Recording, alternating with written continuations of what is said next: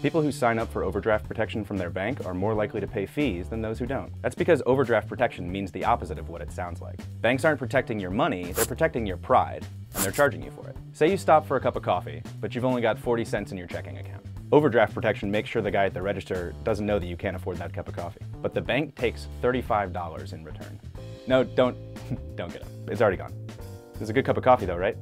Confused? Don't worry, you're not alone. Polling shows that overdraft protection is poorly understood. And so reformers are asking the government to make some changes, including requiring greater transparency and putting limits on the fees that banks can charge for these short-term loans. Under the current system, America's 3 biggest banks brought in $1.1 billion from overdraft fees alone in the first 3 months of 2015. They're on track to net $4.5 billion from the fees this year. That's almost $20 for every American adult. Now, isn't that something? More than a third of the food produced worldwide is wasted each year. That's some 1.3 billion tons of food.